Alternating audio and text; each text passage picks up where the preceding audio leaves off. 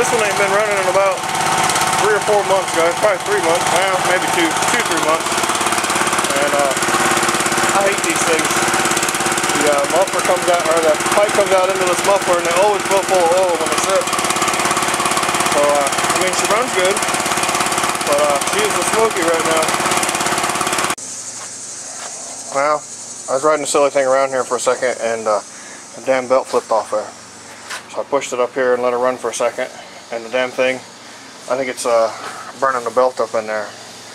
I was telling Dylan, because this might be his, I was contemplating putting the, I got that Murray 6-speed transmission, so we can get rid of this stupid forward neutral reverse crap, and stick that 6-speed in here. I don't know how difficult it would be, because I don't have any tires or rims or anything that would fit that rear end, but you know, I could always bore these out or weld some hubs or something onto them or something. I don't know. I'd have to look, but yeah, this thing, it throws the belt off of it. You can look right here, that's the belt right there. It just unwinds it and spits it right off. So I did that before and was fine. I put it back on there, rode it around for a little bit. Now she spit it right back off again, so I don't know, tubes. Yeah, I think that might have been the reason why when I picked it up, I think I put the belt back on that when I first got it. It's been sitting for so long I can't remember. But I remember putting the belt on one and running around and stuff.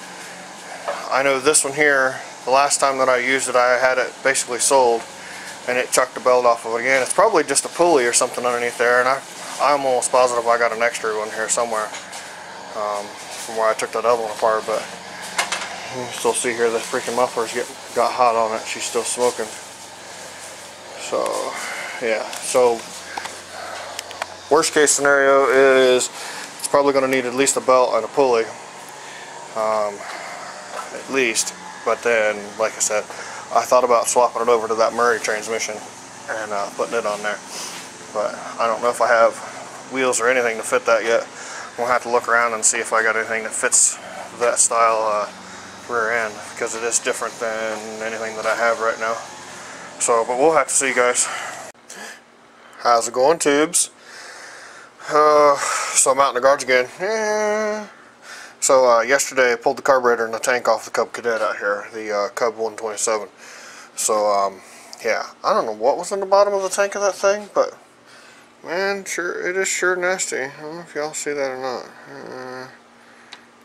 There's a little bit of water in there, but there's like red particulate junk up in that was in the tank.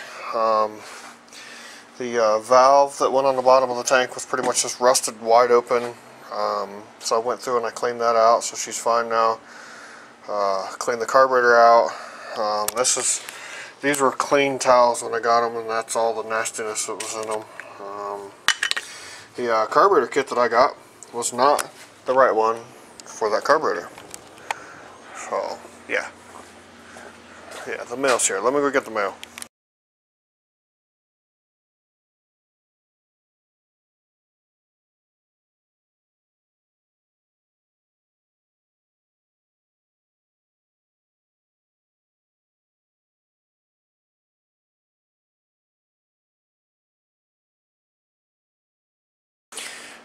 It's just junk mail. So back to what I was saying. Got everything cleaned out. The carburetor kit that I purchased for this particular carburetor is not the one for it. I couldn't use anything out of this kit. So this is what I got in the kit. These pieces here. And this was the kit number. It was told to be for this particular engine, which it is not at all. So I still got to put this in there. This is the piece for the other carburetor for this one. So yeah, so I went through, cleaned it out. I mean, somebody's been in this before, because what I noticed on it is for the heads, for the bolts for it, somebody's went in there and they cut a slot in it. Oh, there you go, you see that there? Somebody's cut a slot in it, because it is kind of in a wonky place, because you got to kind of go around and in there to get to it. So you almost have to either use a wrench. Now with that, you can use a screwdriver, so it makes it nice and easy. Raining again, tubes.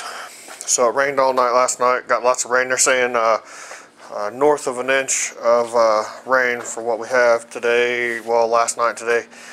We didn't get any rain until after I got home last night. I got home about 1:30 or so, and everything's still soaking wet. You can look in this trailer here.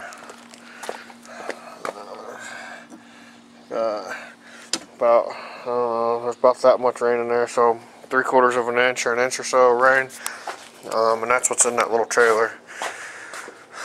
But yeah, so messed with mowers today, trying to clean up the garage a little more, messing around, of course, you know, messing around. So yeah, there's a snapper. I love this mower. So yeah, I don't know, we'll see what else goes on for today, guys. Okay, tubes, I'm done for outside today. I'm just wore the hell out. I don't know what's going on. I don't know if I'm sleeping enough or not enough or something, I don't know. So yeah, I moved a couple. Okay, so I moved a couple things around here. It looks like I like red for some reason. There's 3 of them right there. Got another one there. There's another one, and there's another one. For some reason, I don't know. And then there's another red mower. So yeah, I'm in the process of sleeping and moving and stuff. Look, there's another red one over there hiding. So yeah, I'm just kind of moving some shit around, but I'm done, guys. Come out here for about an hour, and I'm just pooped out. So I'm gonna put some stuff away here and go in the house and get these videos cut up and edited up. I ain't put up a couple videos in a while here, so yeah, kind of coming to the other channel there, guys. I got a couple zip tie videos coming up on the other side, so they'll be coming up shortly. You'll probably see this before that, but yeah, guys. So until next time, guys.